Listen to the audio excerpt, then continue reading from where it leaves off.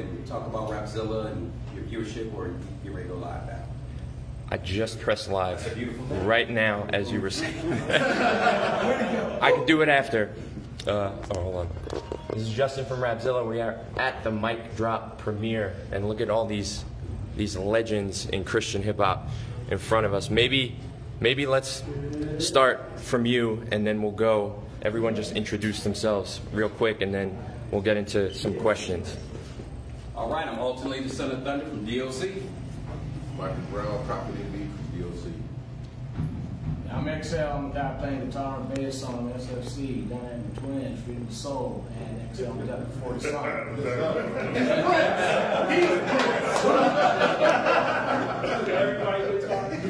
I'm Stephen Wiley, I'm just happy to be here, sidekick to Mike Peace. I'm Mike Peace, I'm even happy to be here with sidekick Stephen Wiley. I'm P.I.D. God's Gangstaz from the Power Plant Radio Show. Johnny J from ETW. Let's go back. King Solomon J, P.I.D. H1 MC, P.I.D.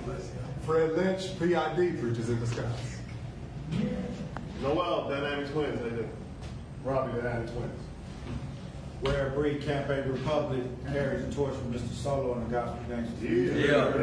Yeah. Kelvin Harvey, Peace, Love, and Absalom, DOC. Yeah, we'll get back here. QP, here with the founders, Suit, S.F.C. Yeah. City Baby from the Gospel Gangstaz. Yeah. All right, so just project a bit because we're going to the phone. Let's first of all, when was the last time some of you guys have performed? Who hasn't performed, you think, in the longest? Who's been active? That would be good to know, I guess, for everyone watching. Anyone could grab this one. 02? Wow.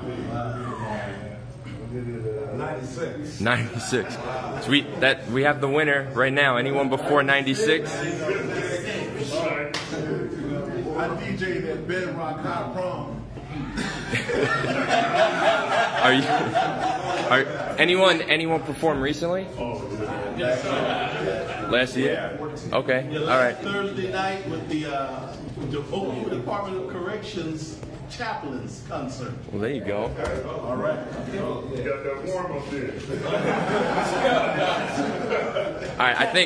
I think one of the coolest things, and I've spoken to Stephen before, just talking about rap music in the church when you guys started. What are some of the craziest stories when you showed up to rap at a church or tried to rap at a church and they were like, no, we don't do that here. You guys got to get out, or they kicked you out, or they made you feel unwelcome.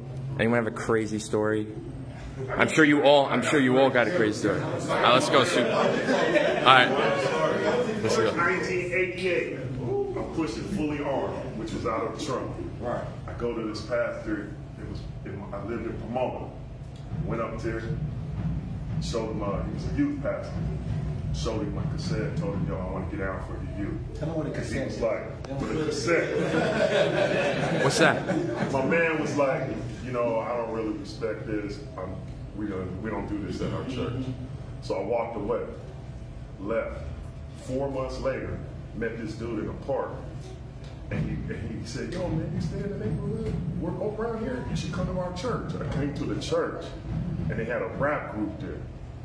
That's where I met this dude. And it was the same pastor that said no. Maybe it was you. I don't know. Oh, that's the Diego. So that's my crazy story. I got another one. We were on the road, and it just kind of a testament to what we were doing for the Lord. But we went to one church, and I don't know what happened. I'm diabetic and stuff, so I need to eat. Insulin, blood sugar. And dude, when we got there, he said, "Look, we don't have enough money to feed you guys. We're not going to be able to give you nothing to eat." So then. Okay, we're here to do the Lord's work. That's what we do. So we get up on the stage, we do our thing, and they see all the youth people identifying with what we're doing. Okay, and then Soup did an altar call. And then ton of the youth came up and received the Lord.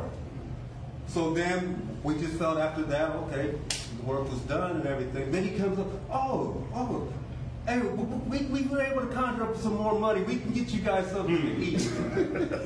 After they see the Lord food.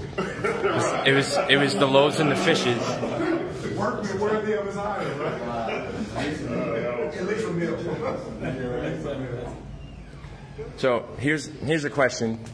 Some people say Michael Peace is the first. Some people say Stephen Wiley is the first. So you're both right next to each other. So who did it first? I want to hear this, baby. For the record, so everybody knows, before I even stepped into the Christian music industry, I was listening to Bible Break by Stephen Wiley. There's the record. There's the record. Now, what about Pete McSweet? I know he had that song. What's anyone know what he's doing? No, he called me. Somehow he got my number. We talked. At this point, it was about 10 years ago that we last talked, and he sent me, the vinyl of his stuff.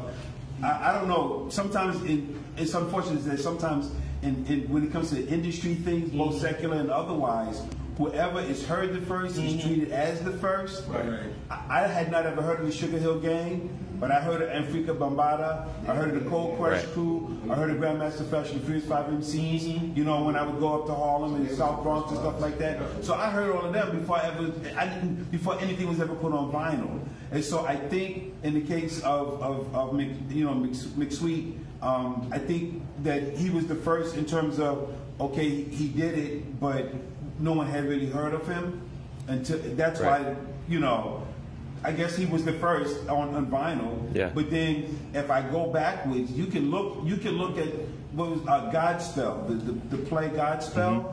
There is a scene, remember Godspell came out in late 60s, early 70s on Broadway. They were rapping in Godspell. There's a scene of rap in Godspell, legitimate rap in Godspell. So the first and all that other kind of stuff, I just want to say for the record, you're looking at him. This is him. That's the one right here. Well, no disrespect to McSweet, because that's a good brother. We had a great conversation and great time, but in terms of documented for what we are as a genre, not as an individual, but as a genre, it's Stephen Wiley. Stephen Wiley. Well, I appreciate that. But let me throw another name in. It is, you talk about the documentation. I may have had the first nationally distributed rap song, but there's a guy, here's the name, Frankie Hooker.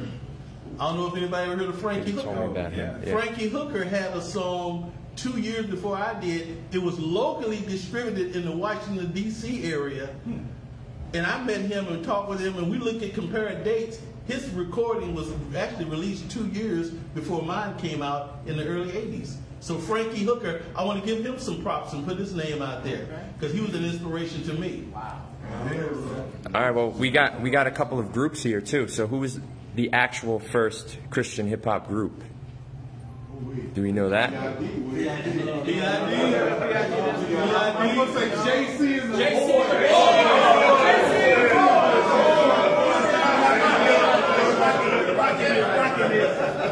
So you gotta tell them that story, man. You gotta tell them JC before.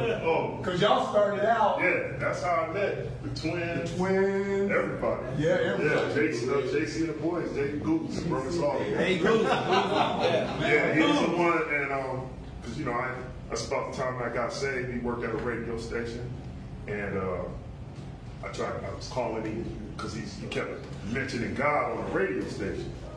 So I called him up and said, "Yo, man, I keep hearing you talking about God in between all this hip hop.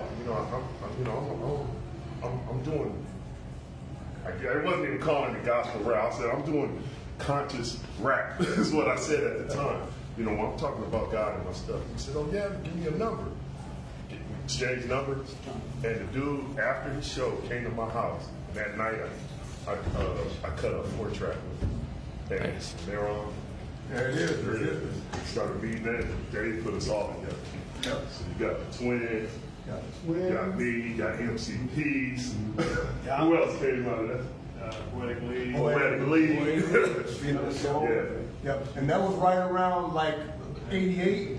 88 is when I came out. That's when you came out, 87. Yeah. So 86, because I remember seeing JC and the boys, y'all had that pose with the high five, and you had that raccoon hat. And I was like, raccoon hat! And that was right when y'all, I saw y'all's picture, your promo, and didn't even hear your stuff, but that was at the same time our stuff, we would start trying to push our stuff out, and trying to push stuff out from the South. You know, folks was like, you know, we like what you do, and I literally had a record executive say, I love what you're doing, but there's no way I can market it because people are going to be too scared. The moment that you try to put something out that says rap and that you're a Christian, Christians are going to be too scared. You're going to be too worldly for the church, too churchy for the world, so I don't know what to do for you. And to piggyback off of that, everybody telling us on the West Coast, yo, man, ain't nobody doing this. Ain't nobody doing this, man.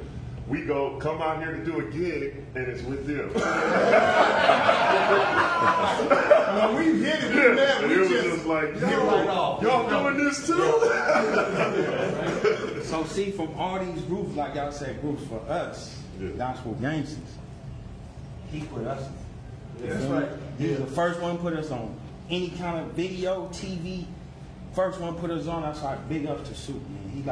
If it wasn't for Soup, it wouldn't be no Gospel Gangstaz for real. Because nobody didn't like know us. When we popped up on the scene, everybody had records already. Everybody was already moving.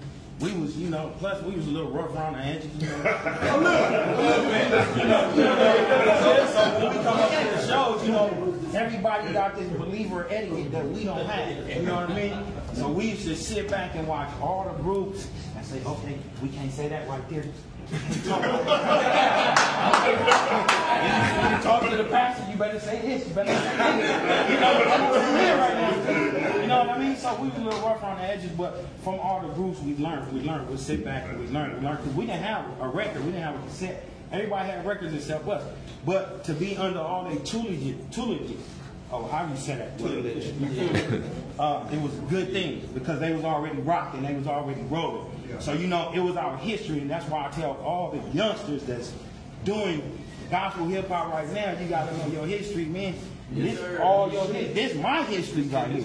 You feel me? Like, I look at myself like I'm the Gospel Gangstaz, like the youngest out of the crew, of everybody. So, you know, all these is my mentors, man. This is what we looked up to. This is what we would listen to them. I would call him sometimes like, bro, I'm banging you right now. Get to church, homie. It was knocking. And we felt like we was real rappers. And he was a real rapper to us. Like, he had the, you know, Soup got words, man. You got words, bro. So all of that for us, man, it helped us grow in the genre. It helped the genre grow. You know, and a lot of people, we see they be like, oh, Gospel Gangstaz, man, I was the first record. Nah, bro. We might have crashed the board, but bro, they had the board already hanging, putting stars on it. We just showed up like the Father told us to show up. We showed out. That's all it was. You know what I'm saying? But other than that, this is the backbone history of gospel hip hop right here. Right. Anybody that's doing this right now, anybody. Right. Yeah. Real talk. So I know in the very beginning, like the Dove Awards and all these different awards, there was no category for you guys. So what was it like kind of going to those meetings and you're all there and you're being nominated for like rock awards or you know whatever they're doing, and then what were those conversations like when you guys were actually all together? You know, I think you had told me you would treat it like a rap summit. It was like, all right, everybody get together and let's talk about this. You know, when they first started acknowledging rap music as a category, when we get together at the GMA, I remember ETW would be there and different ones, and we get together. It's like we had our own. It's like iron sharpening iron. Yeah. We have to encourage each other because nobody else was really, you know, they didn't accept the rap category. They thought it was just a passing trend. They didn't respect the element of God's word that was coming forth. But thank God for those, strangely enough, Bill Gaither saw the possibility of Christian rap music. I mean, here's the Southern Gospel guy, you know. Yeah. But I remember myself, Mike Peace, who was DOC, we all ended up on the same record label. Yeah. And then we began to bring other people in. I don't know if y'all remember Lee Wilson, Christian comedian. Yeah. We're on Lee Wilson in the mix. And we saw the growth of it. I go to the Christian bookstore and you see DC Talk, P.I.D, DOC, Mike Peace. Only about 4 or 5. Now you got a whole category in the Christian bookstore, Christian rap music. But got a website. What's that? We got a website. Got a website. So in the beginning, what does the word say? Somebody planted the seed, somebody watered the seed, but God gave the increase.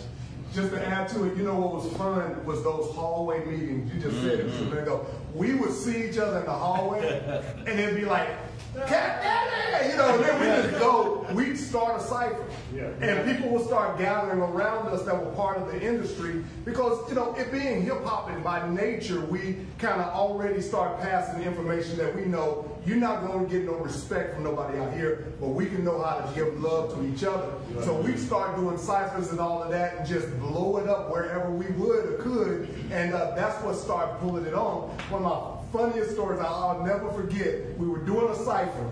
Okay, we was rhyming, and it was some new kid. We don't know who he was, and I was just going to tell you why. So we rhyming, and he gets in, and everybody's getting their time. So we all sharpening, you know, we giving our best verse, because it's like your time to drop, right? So we ciphered. Some kid got up, and he was kind of like a little reggae slash hip hop. So he starts this thing, he starts a chant. And the chant was, "I'm that nigga that they can't afford gas time."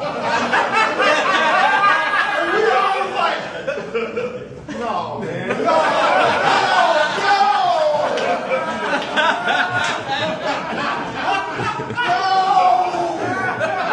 We work too hard!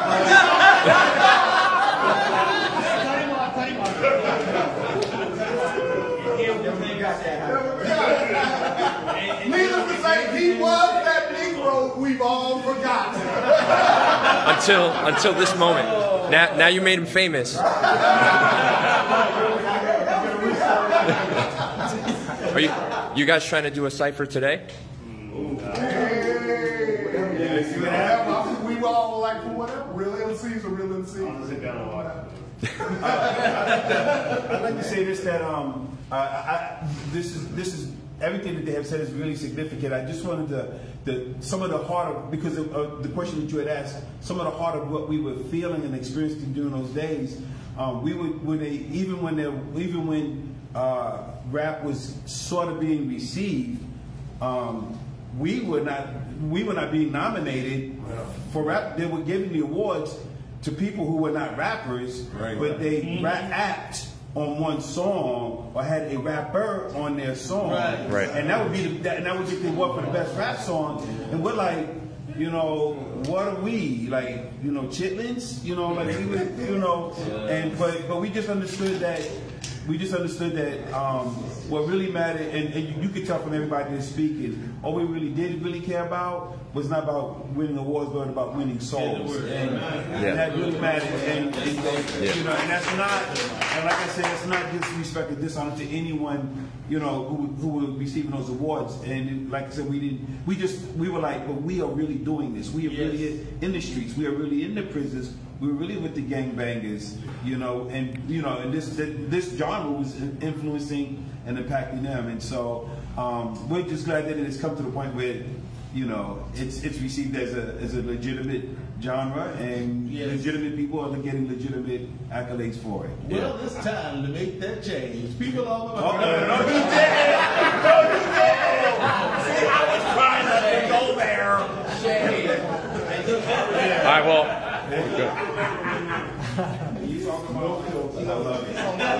Awards, I remember back in the day when we used to go to the awards and we'll get nominated for a Grammy or whatever. And like you said, rock and roll, they wouldn't put us in the real rap category, but I guess they. And we used to sit and be like, I guess we that hot, huh? We gotta go over to the rock and roll. You know? You guys are rock stars. I'm gonna be a rock star, sound good? You know what I'm saying? But to say that, we used to go to the award shows, and then DC Talk told me them would be like, they'll get the award and they'll be like, hey, I keep telling these people why do they keep giving us awards? Y'all the rappers, we're not rappers. Why? So it's crazy, like you say that, something about us breaking through the genre and breaking hip hop through that genre, because even you got dudes like them say, we not real rappers, we might do something, but we're not. Why do you got? And year after year they would win, and year after year they would tell them like, stop giving us this, like, give it to somebody else, like, because you feel me, like, we sick of getting these things, like, don't give us no more, give it to the real rappers. And I used to think like, how come they'll never listen to y'all? It's been 4 years, they still ain't listening to y'all. So you know, I think I was nominated for the first Dove Award, hip hop artist, I guess you could say, and I lost to Carmen.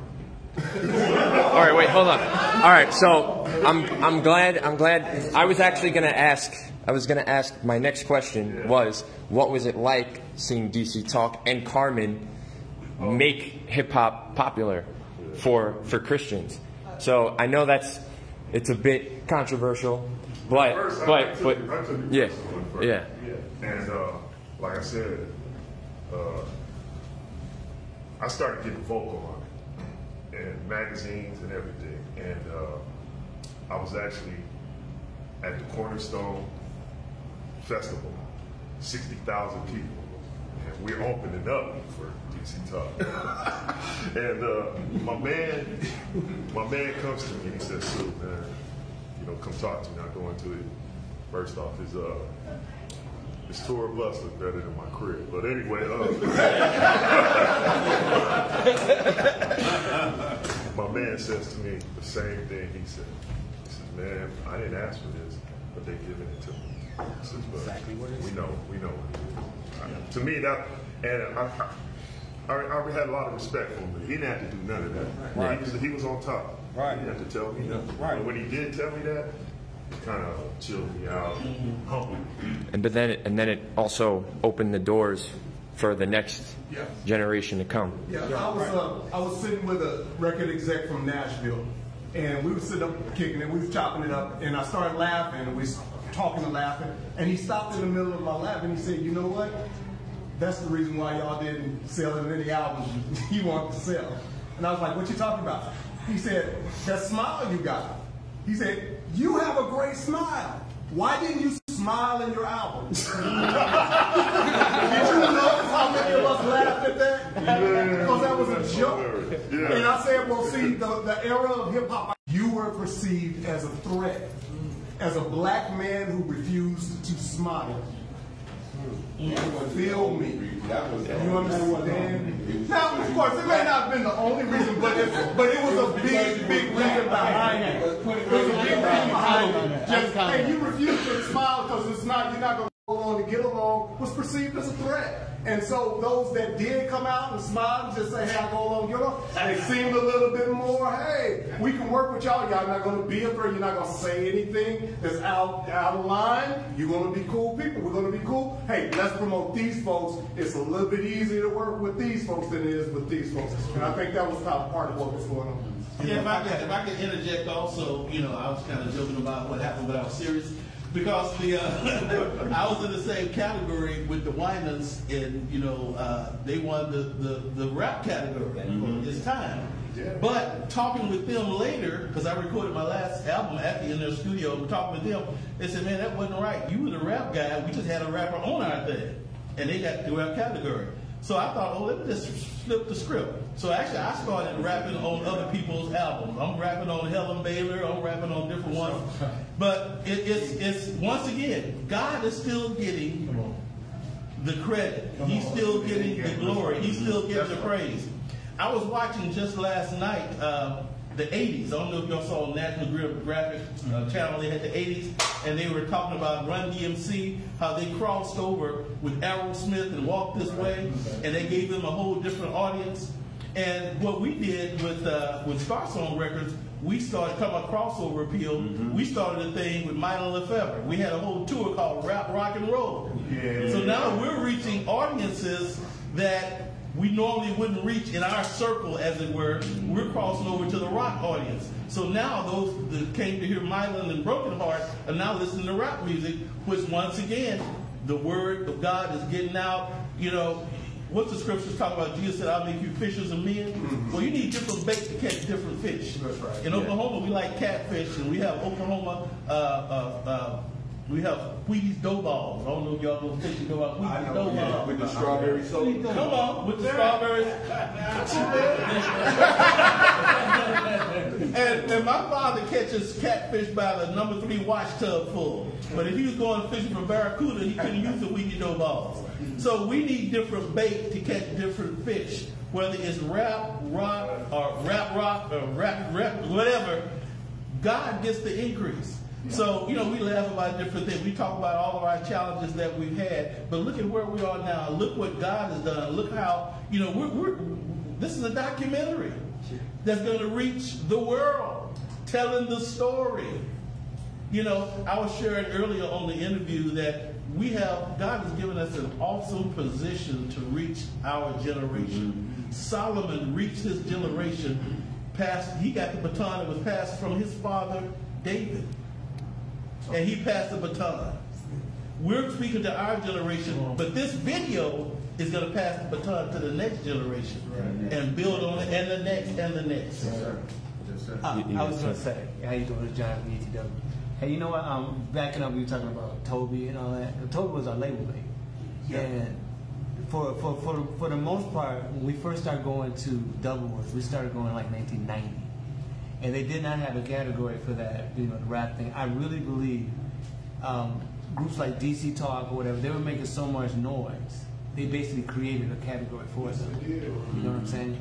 And that's not to say whether he was rapping up or whatever, because Toby was always humble and saying, even when we went head to head with them, man, you guys were the rappers, you should have got this, you know what I'm saying? I mean, every year it was the same. DC Talk, okay. Yeah, DC Talk, okay. DC Talk, okay.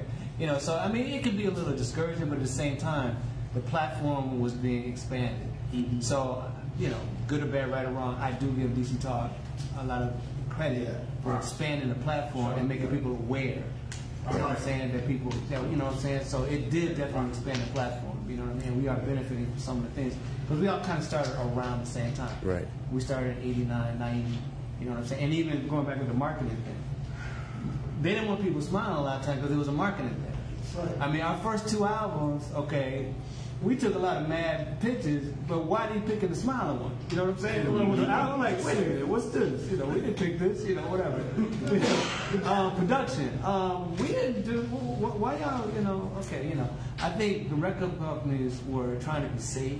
I'm talking about with Forefront. They were trying to be, I can always speak with it.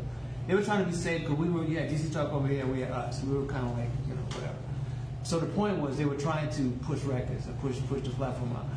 We didn't necessarily like the production our first 2 albums to the point where when we actually did live concerts, we remixed all the music. We got a DJ, we had all this other stuff going. Because we couldn't really throw it out there on the street, you know what I'm saying? And I said, okay, we going to places, man, where they just not gonna get it like that, So we had to kind of toughen it up. So it wasn't really to our 3rd album until we really got to where we really had more control of our production.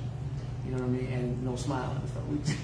So we stopped. But the point is that they were trying to push the product out. And and once you got the product out, then you can get in front of the kids and do whatever you want. You know what I'm saying? So we didn't take that part as serious as we know that okay, we're gonna get this record's gonna go places that we'll never go. You know what I mean? But the point is that the message is getting out there. Yes.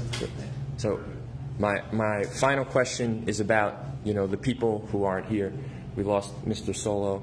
I spent a lot of time the last 2 days with MC Gigi, and she showed me D-Boy's gravesite and where he got shot and all of that. So, what about some of are there any others who aren't here or what? Mike Hill. This came together to me because of Mike Hill. That's right. So what about anyone else? Kind of words on the guys who aren't here anymore and what you remember. Let's hear about Mike, I've adopted his philosophy. I live this.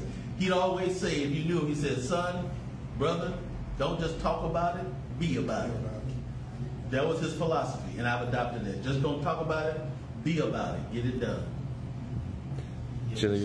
Man, I gotta say RH to my boy, because this game right here, for me, You know what I'm saying? He came and got me on the block. You know what I'm saying? I was gang banging, putting guns in their mouths, man. You know what I'm saying? He'd pull up on my block, bro, and minister to me. He'll drop me off and say, you want to go to church with me right now? I said, nah, man, you know, I got this meaning in my hand, man. I'm not going nowhere. That's for you. And then, you know, the Father, he put me in a place where I had to call on him, you know what I mean? And that's how I came to know the Father, through solo. So, like gospel gangsters and none of that. He was the leader of the group and all that. That's the homie I mentioned. He a real GOAT. Yes, talking about like, yes, you know, people say the GOAT. That dude's a real GOAT. I mean, and like his work ethic was so phenomenal. Like this dude, like a lot of people don't know, it's 3 people in the group. This dude write a song to every song. So he would write 3 verses to every song we did. And we would write 1 or 2, he would write 3. So he had books and books, this thick, just music. Do it in one take. And he'll drop in 1 take, bro. Like a real GOAT. Like, you know what I'm saying? People used to be like, how come you guys don't never have writer's block? Because, bro, I got too much to say. So it was harder to put stuff on paper because we had so much to say. So we would write so many verses to songs, you know, and the Father would just bless us like that. And I would tell people, like, look who I got to keep up with. That's how come I don't got right. You know, you got to keep up with this dude right here. You know, by the time you on your 8th board, he done wrote a verse and a half. And you're like, wow, you feel me? So I want to respect him, man. He a real GOAT, man. So a lot of soul, rest in peace on the rest of R.I.H., bro. Rest in heaven, you feel me? Right. He a real GOAT, man. Yeah. And this game, he's really missed by this game, man. By people in this genre, people in this game, man. He's a true dude, a real dude. Like a real dude. Real humble dude. You know what I mean? Real humble dude. Even though he was a gangster, bro, he was a real humble dude. Chevy, don't forget we just buried the homie CMC. Yeah, and then we buried the homie from CMC. You know what I'm saying? The homie from CMC, we buried him. You know what I'm saying? They was real dudes too. They was really doing, you know, ministry in the streets. You know, when we met them, when we first went over to Gus and them house, he was like, you don't want to come over here, really, do you? And I was like, yeah, homie, what you? He's like, ain't nothing but bloods over here, homie. I know y'all all Crips. You know, we all ain't nothing but bloods around here. We on our way. He like, no, that's gospel. So we will go over their house, man. So CMC's, much respect for CMC's, man. We helped write their album, me and Solo. That's like a blessing for us. You know what I mean? To be able to work with somebody and show them how this game go, and train them and teach them how it go, man. And the album came out great, bro. So much love to the homie from CMC. Rest in peace. I don't. Unfortunately, guys, that's all I got. But you know, I can speak to some of you guys individually, and we could do a little more. But this was great. The Rapzilla audience already loving it. Guys, it was a privilege and an honor to have all of you together in one shot, in one group. So that's it. Thank you.